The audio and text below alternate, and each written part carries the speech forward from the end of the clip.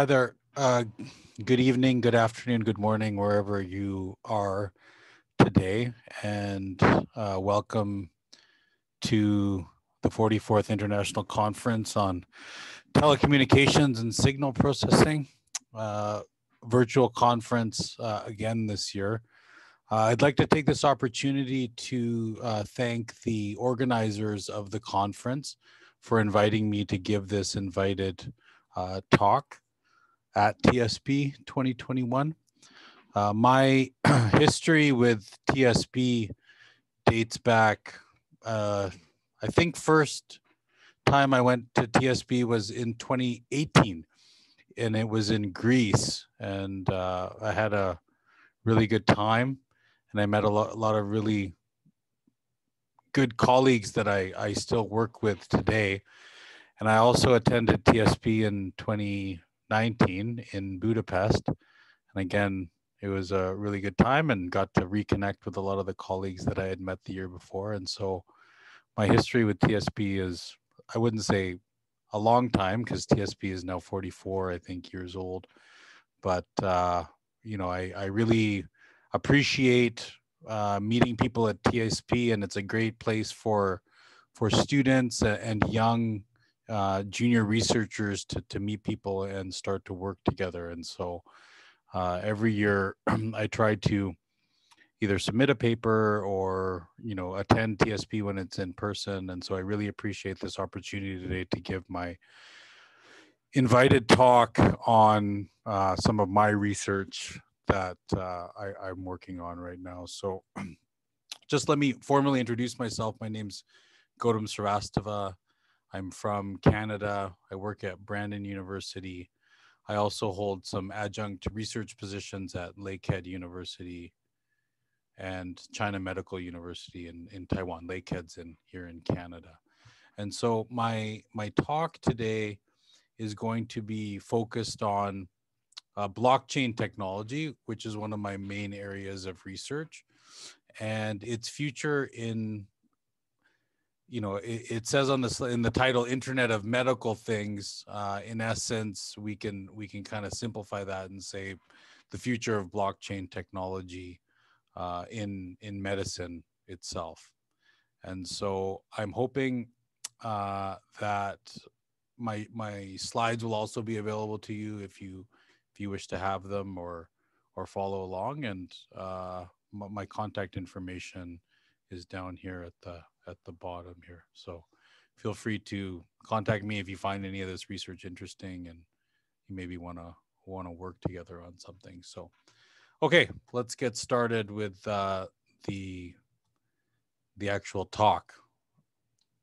So what am I going to talk about today? So basically, blockchain technology in itself is more of a kind of a black box that we've been seeing over the years being applied to different areas of application. So at its basically at its infancy, blockchain technology found a home in finance, and then now we're seeing through research and in industry, blockchain technology being applied to a bunch of different areas. So, for example, the government, not all governments, but some governments are interested in blockchain technology for a way to do certain things. And we'll talk about what those things are a little bit later on.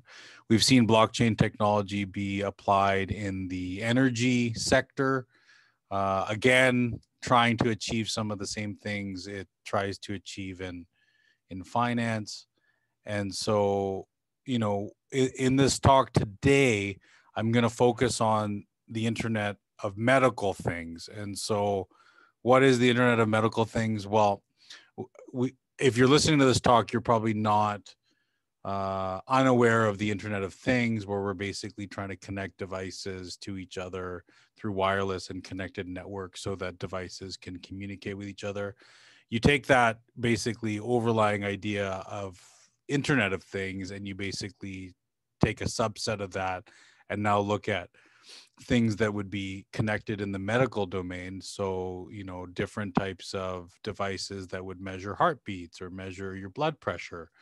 sensors on our bodies that we wear to measure different things. And now you're trying to connect those on the internet, or basically through some sort of wireless communication. Now all of a sudden you've got this idea of what the internet of medical things is. And so if we had unlimited time, I'd probably talk about all sorts of different applications within healthcare and medicine. But I'm just, for the sake of this talk, I'm just going to focus on three.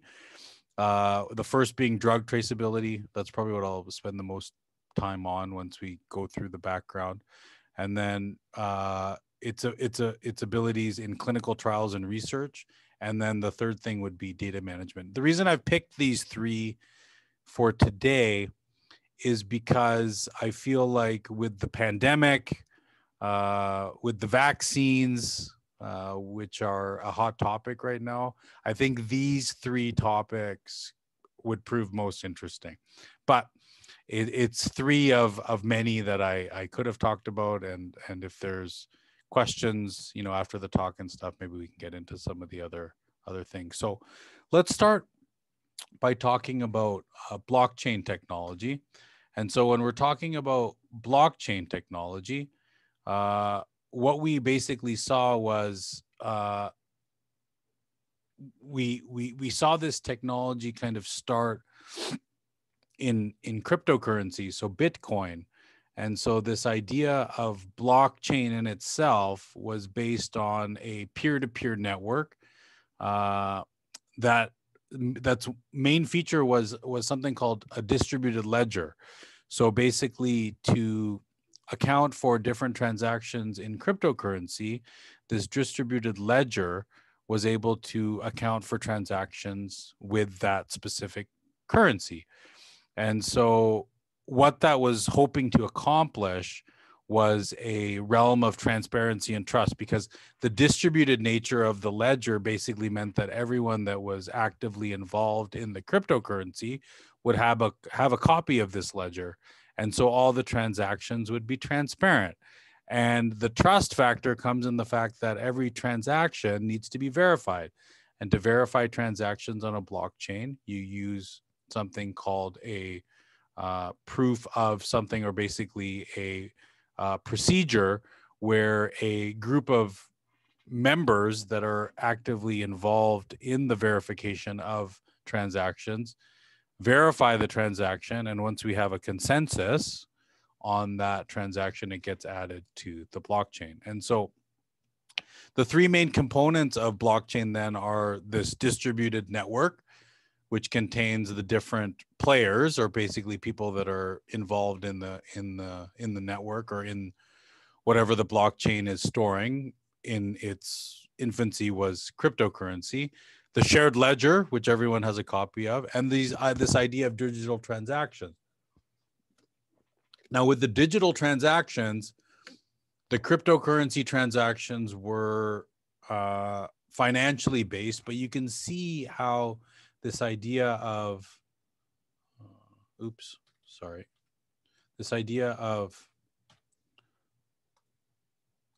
this idea of a transaction, we can basically redefine and say that that transaction that we're storing on the blockchain can be just about anything that we want to be, anything that we want to have as verifiable, anything that we want some sort of trust in. And the other key factor here is anything that we want to be immutable. And by immutable, what we basically mean there is that we can't change it. Once something's on the blockchain, the amount of effort it would take us to change something is astronomical. And so we basically would consider that as infeasible. And so those different conditions kind of make blockchain an attractive technology in different sort of fields. And so in all of a sudden now, when we kind of jump into medicine or medical field, we're all of a sudden dealing with a lot of private information. And so your information as a person is often shared with medical practitioners or different sort of things when you go to the doctor, but you don't necessarily want people to know about that.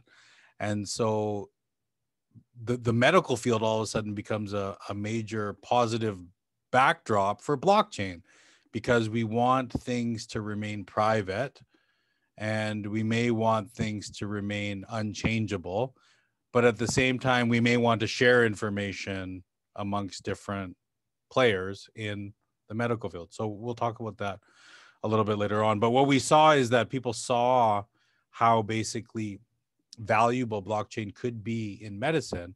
And so the funding backdrop basically took off. So we had a lot of what are called, investors, and different sort of IPOs came out that had to do with medical blockchains. And so that's kind of how this blockchain and medical technology kind of took off. So remember I talked about the one, two, three main ideas behind a blockchain. Well, the first I mentioned was the distributed network. So basically this peer-to-peer network where information can be shared, and nodes in the network could be considered as people that are invested in whatever the information that the blockchain has or wants to share. And so each member then has this identical copy of the blockchain, and basically this identical copy leads to the collective process of validating and certifying digital transactions on the network. So everyone that's on the network has the ability to verify transactions that want to be added to the blockchain. So that was the first part. The second part was this shared ledger. The shared ledger is the information that we're tracking, or basically in cryptocurrency, the transactions or whatever information that you want to store on the blockchain. And so members in the distributed network from the first part record digital transactions into the shared ledger. And so to add a transaction, members need to run network algorithms or run algorithms to basically prove the validity, or basically the verification process of the transaction, and to evaluate its legitimacy. And so if a majority of people in the network or nodes in the network think that the transaction is valid or sign off on the transaction is valid, the transaction gets shared to the blockchain. Okay. And so creating the shared ledger, which in fact is the blockchain, is a process that everyone that's involved in the network can get involved in if they so choose. So changes to the ledger then are reflected in all copies of the blockchain. So when we try to add transactions, those added transactions get sent out to every node that has an active copy of the blockchain. After a transaction is added, it is immutable, which means, as I said before, we can't change it or remove it. And so once something gets added to the blockchain, it's permanently etched in the blockchain. You can see how that could be a big positive for if information that we want to keep on the blockchain, we want to make sure that people can't change it. Since all members in the network have a complete copy of the blockchain, no single member has the power to tamper or alter data. So we create this situation where we add these transactions to the blockchain, but at the same time, no one can change them. And so what we see over time is a lot of verified important data that could technically be stored on the blockchain. Now, the third thing was the transaction, so the digital transaction. So in essence, any type of data can be stored on the blockchain or any sort of digital asset. And so I don't think over time, especially if our blockchain was looking to grow really big, that if we had a bunch of like really big JPEGs or images or videos, we'd want to store those on the blockchain. But later we'll talk about ways that we can get around that and still keep our information in a way so that it can't be changed or altered. Okay. And so transactions are structured into blocks, and each block contains a cryptographic hash to the prior block. The reason for the cryptographic hash is to connect the blocks together. And so if I take a hash of the entire block, if you know anything about hashing algorithms, you know that they usually have some sort of fixed size.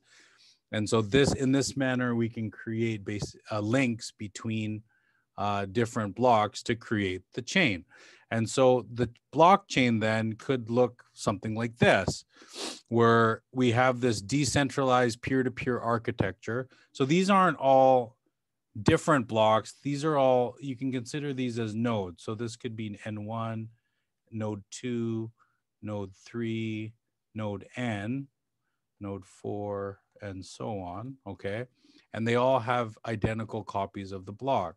If a new transaction gets added, we see over a few seconds that transaction basically would appear on everyone's block. It would be an identical copy of that information. And in that sense, everyone's block over a period of a new transaction getting added to a block would mirror each other. And what we would see then is these blocks that every node n to the sub I would have would be identical to each other. And so each member then, or each node in this case, in this drawing that's on the screen, stores an identical copy of the shared ledger, and changes to the shared ledger are reflected in all copies, which I've kind of shown you there. Okay. Okay, good. So the other thing that I talked about was hashing the blocks together. So what you're basically looking at here, you may consider as one block, but we want to have multiple blocks, full blocks. So once this is full, I need somewhere to store the next batch of information that would go into another block, and I need to basically connect these together.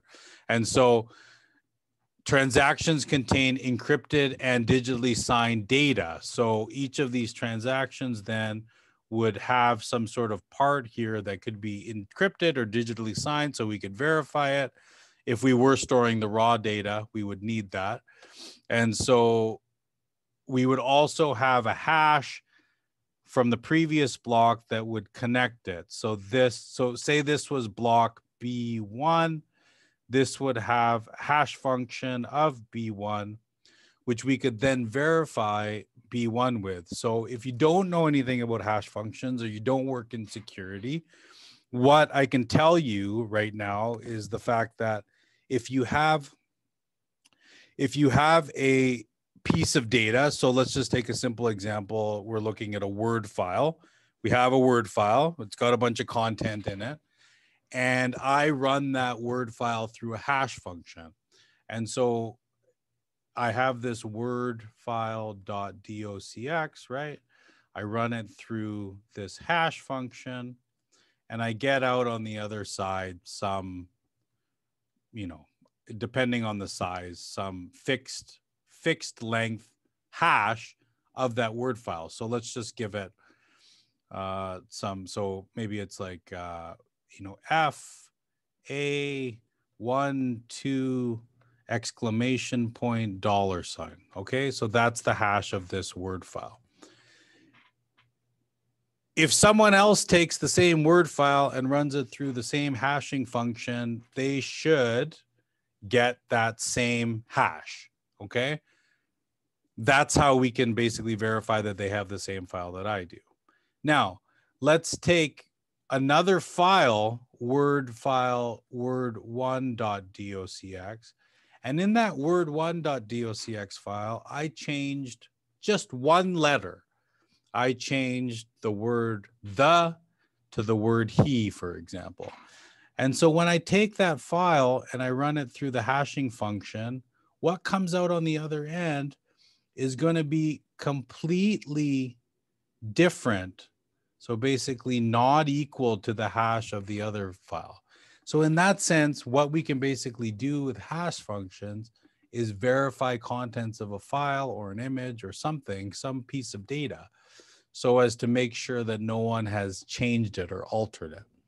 And the nice thing about hash functions is they give us this fixed size output, and these fixed size outputs can be very handy when I need them. Okay. Okay. moving forward. So let's talk about medical data. And one of the things that we need to know about medical data. So if you've ever been to a doctor, which I'm assuming at some point in your life you have, you'll know that doctors, medical practitioners, as I'll call them, because now, especially in North America, we're seeing that nurses and doctors and nursing practitioners all can, prescribe medicine and do a bunch of the same stuff. So what we know about medical practitioners is they like to keep data. They like to keep data on you, and they like to keep data on the procedures or the examinations that they've given you. And so what we see from medical practitioners is a whole bunch of different types of data.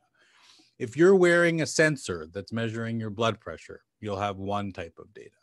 If you go into the doctor and he physically takes your blood pressure, which is doing the same thing as a sensor, he's probably going to write it into some chart, and all of a sudden that same data is represented in a totally different way.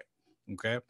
The other thing is if you wear a smartwatch and your smartwatch keeps a bunch of different facts about you, it's being stored in a different way as well. So we have all these different types of data.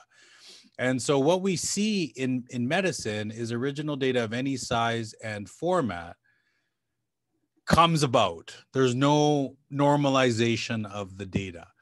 So that whole process of having all these different types of data has the generic term of a data lake, okay? Because that data, once it's collected, thrown into the pile of basically data about patients, can be treated as a data lake because it's basically a collection of all different types of data. And so the, I guess, not negative point, but a point to be made here is we want to be able to analyze that data through queries, through interactive queries, real-time analytics, machine learning, AI, deep learning, all sorts of stuff we want to do on that data. But it's coming in a whole bunch of different forms. And so we need ways to be able to analyze data. So these are all analysis types. But we also need a way to make sure that the data that I'm analyzing is the original data. It hasn't been changed. There's nothing been done to the data that basically would tell me that this data is not valid anymore. And so that's kind of where the idea of health blockchains in general kind of comes in. So we have all, this is, you can think of this and you'll see a bunch of keywords here that you probably know. Someone in your family at some point in their life has worn a heart monitor. Someone has visited a doctor. You've had prescriptions before, most likely. If you've been unlucky in your life, you've probably had an MRI done on some body part. Nowadays, we're seeing a lot more biosensors. We're seeing blood pressure monitors, lab results. Okay, this is our data lake. And so the key to how any sort of Internet of Medical Things blockchain is we're not going to store all this information on the blockchain. That would be impossible. Why? It's impossible because of all the different forms, all the different sizes that it comes in. Okay, something in here would be an image. So an MRI is not text data. It's image. It's imagery, and it's not just imagery. It's high definition imagery that takes up a lot of space. We don't want to store that on the blockchain. Okay, your blockchain will get huge. Okay, think about storing all that data on the blockchain, everyone's MRIs. That thing would get massive really quickly. We don't want to do that. Prescription's probably really small amount of data, okay? Really, really tiny, because if you've ever gotten a prescription, you can kind of read on the prescription that, we're talking about 200 characters at the max that we do that. That may be something that we want to store on the blockchain. But the key is, how do we store both of these things on the blockchain at the same time? That's the issue. And so what we do is we are going to move all of this information that I've kind of circled here somewhere, and we're going to call that your health records. That information can be stored on a whole bunch of different ways. We could store it, say, maybe on a central server. We could store it on the cloud. We could store it in a combination of a central server and a cloud. It doesn't matter, but that's our data lake. What we do, and this is kind of how we use the blockchain, we're going to use the blockchain to verify that data and to make sure that that data remains immutable. Okay? And so how are we going to do that? Well, I've kind of given you the building blocks already, and I've kind of told you kind of in past slides what we're going to do. Every time that we move something to the data lake, say we're moving an MRI to the data lake, what we're going to do at the very same time, we're going to encrypt and digitally sign it. We may even take the hash of it.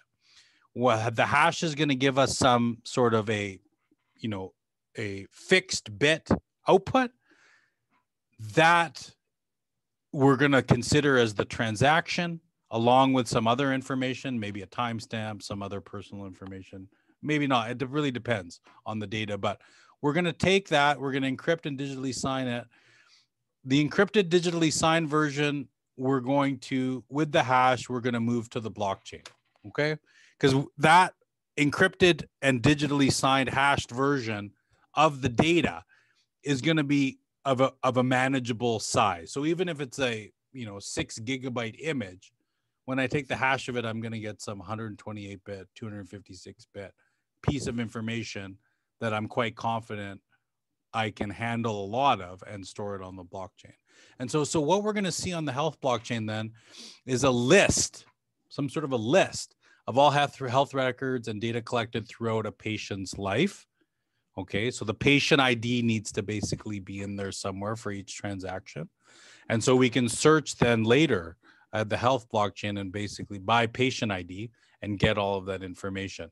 Then the data lake is going to store the raw original data that was collected in these different health information providers' ways. So health monitors, doctors' prescriptions. Whenever I want to verify if that data is valid, I can pull it out of the data lake. I can take the hash and I can compare it to what was stored on the health blockchain. And by doing that, then all of a sudden, I have a way to see if what's stored on the data lake was the original version that we put on the health blockchain back whenever that we put it on there. That's the basic idea behind blockchain technology in healthcare. What you're looking at here is not a specific example, but more of an overlying example, say for a patient. In the Internet of Medical Things, what we may see is more specific uses of the same idea. And that's what we'll basically talk about a little bit later on. But this is what we're working on here. You probably have questions about this. You probably want to discuss this a little bit with me, so maybe we'll wait till after I'm done to talk about that. So here's it's the same image, just giving you an idea of what actually happens. Okay, patient uses mobile. This is just one example. Patient uses mobile device to assign access permission to data and to provide public key. So once the patient's data is on the data lake and the health blockchain, a patient then has the rights over their own data. They give the public key because remember the data was encrypted before it was put on the data lake. And that basically gives the health provider access to that information. The health provider can then use the health blockchain to ensure that the data that they're looking at for the given patient hasn't been changed or anything like that. Okay, and so that's just kind of one example of what is happening.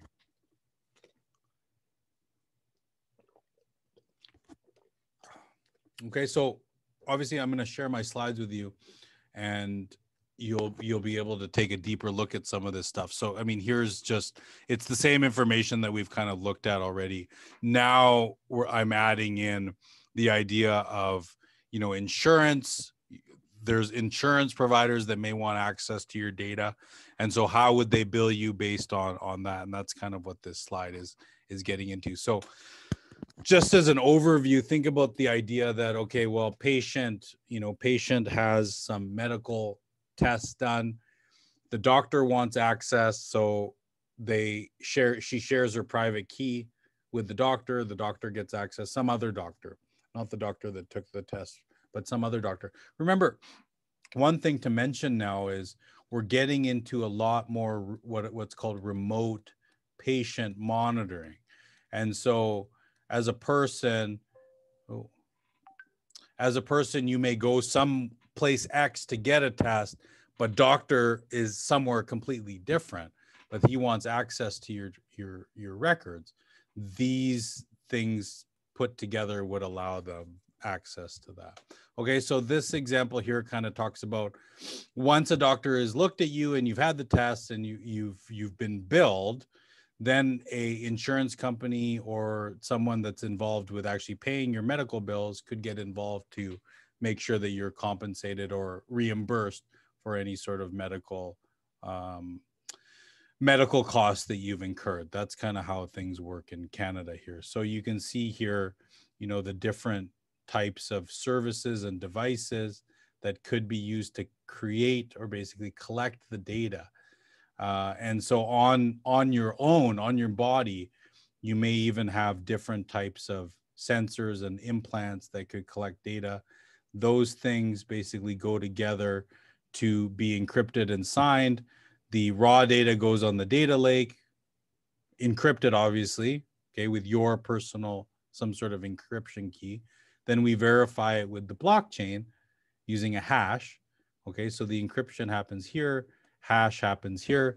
And then when healthcare providers want access to the data, they can verify it. They can verify what's on the data lake using the hash function and then compare it to what was indexed or basically stored on the blockchain. That's it in a nutshell. And so, that's just one example. Some of these slides kind of are repetitive and get into some of the same information. What are the advantages of doing things this way? Okay, what sort of benefits could we possibly experience? So first of all, blockchain technology offers many advantages for healthcare overall. We're looking at one that has to do with patient information. We'll actually look at a bunch of other ones a little bit later on. But first of all, blockchain is open source. No one's actually controlling the workings of a blockchain. So anyone can access it, anyone can implement it. That's great. There's open APIs that a company or a medical provider or an insurance company, whoever wants to use the blockchain in the medical field could get a hold of. When things are open source like that, they're constantly improving. But on the other side, these components that people can use to implement a blockchain facilitate faster and easier interoperability between systems. So that's what we saw with the data lake. We have all these different systems that could be collecting data, but at the end of the day, once the data is stored on the lake and we basically store the transaction information on the blockchain, anyone can access it after that, provided that the patient has given their consent. And so any sort of health blockchain that should be developed as an open source thing. However, that being said by me right now, what we're also seeing is a lot of private companies or private insurance companies running their own blockchains in the background without giving access to people. So there's permissioned and non-permissioned blockchains. Both can be used in the medical field. I'm not saying that both should be used all the time, but there's certain scenarios where you probably want a non-permissioned or a permissioned blockchain. Okay. And so open source software is usually peer-reviewed software by skillful experts. So once open source software is used and we have access to that, we would experience reliability when it came to the medical profession. Obviously, using encryption, if you know anything about security, you know that the actual encryption algorithms are common and well known. The security comes in the form of the key. And so that's kind of the thing that we'd want to protect here. So before we get into the use cases, this information here that's on your slide basically is summing up the fact that blockchain technology can be a useful technology in the medical field. And I've kind of shown through some examples so far what that actually looks like. And so what blockchain technology is looking to address in the medical field is the interoperability challenges. There's so many different providers of information, collectors of information, ways that information are collected in the medical field. Blockchain can help tie all that together. And so that's where we would basically see the main benefits with blockchain technology in the Internet of Medical Things. So the next thing I want to do in this talk is go through some use cases, and I'm starting to run out of time, so I'll try to get through these rather quickly. And so different use cases of blockchain in healthcare or in Internet of Medical Things has the potential to substantially impact healthcare overall. Whether your country has a well-established medical sharing infrastructure, whether it's lagging and needs to improve, blockchain can help in both areas. So today is Monday that I'm recording this lecture. On Saturday, I had my second vaccine shot for COVID. And so the vaccines here in Canada, although late, have been rolled out rather quickly once things started. And so once you had your first vaccine shot, within 2 months again, you could book for your second vaccine shot. Here in Canada, they kind of touted 3 different vaccines. AstraZeneca was the first one that came out. Then, hopefully I spell these right, there was Pfizer, and then there was Moderna. Okay, so you were supposed to get 2 shots. So you had a first shot and then a second shot. Okay, and so a lot of people got AstraZeneca first shot because it was the first one that kind of became available here. But then the government completely abandoned AstraZeneca. Okay, they stopped offering AstraZeneca for whatever reason. Obviously, if you do some digging, you probably know why. And so now you are kind of left with Pfizer and Moderna. And so you could get a second shot of Pfizer and Moderna, usually within 2 months.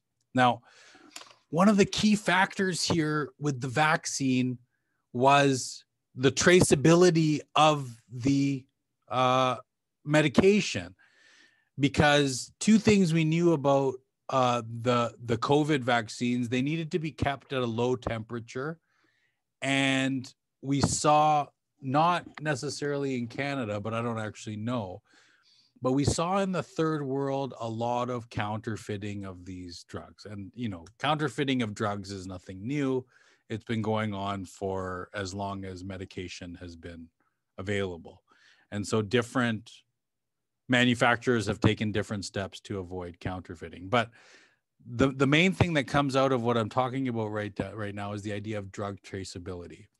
And so in developing countries, counterfeit drugs kind of run rampant. And so they say that 20 to 30%, 10 to 30% of drugs in developing countries are counterfeiting. And, you know, I've experienced this.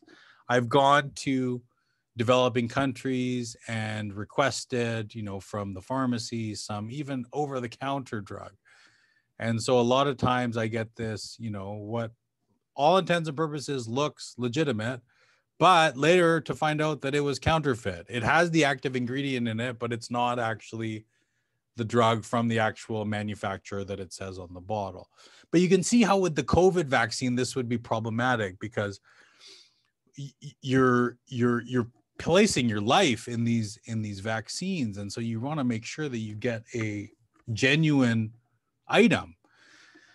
And so the 2 countries listed here, not to pick on them or anything, but China and India have been well known for creating these counterfeit drugs.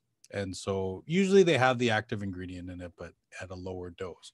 Now, how can we use blockchain to prevent this? So drug traceability efforts must connect multiple partners within the supply chain. So when you actually get the COVID vaccine, it's not the manufacturer that's giving it to you, it's some practitioner of medicine or some nurse that's injecting you with the vaccine. But to get to you, to give it to you, it's gone through this supply chain from where it was manufactured. So it, somewhere it was manufactured. So the drug was manufactured here, and it was administered over here to you or me or someone. Okay, it was administered over here. But along the way, it's taken a bunch of different stops, because to actually get to you, it's had to go through what they call the supply chain. And so with the supply chain, we need to be able to track and trace the environment.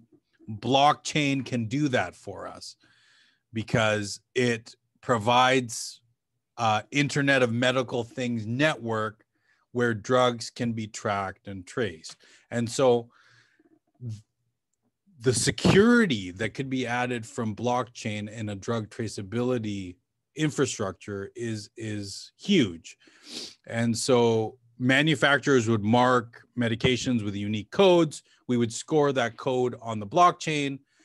Every time that code was scanned, we would say where it was scanned. And so later, once it reaches its final destination, we could go back and look using something called a smart contract, which we won't have time to talk about much today. But if you're interested, you can look at it. We could use a smart contract once it reaches its final destination to make sure along the way it met all of its checkpoints for a given drug. And so when a drug is administered that, say, is counterfeit, it wouldn't have gone through all of those checks that would be stored as transactions on the blockchain. And in doing so, it would not pass what they call the litmus test for drug traceability. So that's one area. It's very interesting. I've written a paper on it. Let me you can go and find it. I've written a paper on this blockchain and drug traceability. You can look it up if you're interested, or we could talk about it in the question period. So another area is clinical trials. Again, I'm going back to vaccines today because the COVID situation went through clinical trials. Now, a lot of the clinical trials at some point in the media or by anti-vaxxers were accused of being, really fast and may have been manipulated along the way. So when people are doing clinical trials, they keep data on the clinical trial. And as long as the clinical trial data and the tests kind of pass, they go through different stages, and eventually a drug would go from basically experimental to approved for human consumption. So along the way, many people touch this data. Touch this data basically means they've been involved in the process of getting a drug approved. And so using a blockchain, then the clinical trial environment can be authenticated. So when a report is written by a person and that person has signed off on it, again, we can authenticate it, we can verify it, we can store a copy of the hash of that authenticated report on the blockchain. And then at the end, we can make sure that everywhere along the way, all the reports, all the data that was gathered can be verified and can be authenticated. And so this allows for a complete reproducibility and secure data sharing among research communities. So a lot of times what we even saw in the clinical trials was data being shared amongst different sites that were involved in the clinical trials. Blockchain can provide us with an avenue to basically be able to verify securely and validate results. And so clinical trials would be another thing that blockchain in Internet of Medical Things could be very important. And so there's some more information here on this. So, there's different things that you may want to look at if you look at the slides, but basically using some really simple techniques and the blockchain and a hash function, we can make sure that clinical trials are verifiable and authentic. So lastly, the last thing that I want to talk about, which is probably the most important thing for IOMT, Internet of Medical Things, patient data management. And so managing patient data requires complete access to an individual's medical data. And so records need to be looked at by either doctors, nurses, clinics, this, that, the other. But there's no standard way to collect and store data, unfortunately. Here in Canada, we have standard ways amongst different provinces. So states, kind of like states. So I live in a province called Manitoba. We have a certain way of doing things, but all the other provinces have different ways of doing things. And so there's no standards for storing or disclosing of information. This is where things can get problematic, because with our medical patient information, we, for all intents and purposes, want to keep that private and only want to share that with people that we want to see it. And so the blockchain can provide a secure structure where you control your own data with the private key that we talked about earlier, and you only share information to who you want to have access to that data. Otherwise, the encryption secures it in a manner that not everyone can view it. And in this way, and again, we see the term smart contracts here, and I'm really sorry I didn't have time to fully explain it, but in short, a smart contract is something that we can implement, kind of unleash on a blockchain to look for certain things. So if we had a blockchain that only stored your heart rate as a patient, we can invoke a smart contract that would be able to catch when your heart rate was going outside of the normal realm. And if it does go outside of the normal realm, we could have some sort of an alert that would be sent to medical practitioners, maybe the hospital, maybe 911, so that they'd be able to help you. But here, this is the key to patient data management. Patients control access. Okay, you have your you have your private key. You only grant access to your data who you want to grant access to you. Not everyone would have access to it. In this manner, through personal health records and encryption, we can create an environment that allows patient data to remain private and secure. And again, I have another paper on this that you can either look up or we can talk about it during the question period. Okay. So that's some of the main issues with patient. So, I mean, the three main things that we kind of talked about were patient data management, drug traceability, and clinical trials as far as Internet of Medical things go. But there's a whole slew of other things that we can, talk about as well. So these electronic health records kind of fall under the patient data management realm. That would be somewhere where blockchain could be used. One thing that we didn't have time to really get into, but is very important, are devices. And so nowadays, everyone's devices are connected to the internet. And that's kind of what the Internet of Things is. In the medical realm, once you walk into the hospital, every person that works in the hospital has a device that's connected to the internet that allows doctors, nurses to pull your information onto those devices. On another note, a lot of the medical devices, so say like a heart rate monitor that's in the hospital, or some sort of device that tracks what medications get pumped into your blood if you're a patient that's in the hospital, all that stuff is connected to the internet. The problem is with a lot of these medical devices, and so I'm talking about hospital medical devices right now, hospital medical devices, they are running, even though they're connected to the internet and they're able to share information, they are running really old operating systems. Believe it or not, one of the most common operating systems that's run in hospital devices is Windows NT. Do you remember the last time Windows NT came out with a new release? It would probably be around the year 2000. So you can see, or you can think about the security level of a device that's sharing your personal patient information in a hospital, Internet of Medical Things environment, what sort of security would be on that device? Or in other terms, what sort of ability would a malicious attacker have to attack such a device? Okay, think of it that way. And so blockchain, okay, verifiable devices, this is another area that we didn't get a chance to talk about today, but verifiable devices can be authenticated using a blockchain. Okay, and so what we would create is something called a blockchain network. The blockchain network would authenticate devices to be, or basically gain access to the network. And those devices would need to, over a period of time, we could set the amount of time, need to re-verify themselves and re-authenticate themselves to stay on the network. We've seen examples of this in different areas that don't necessarily use blockchain.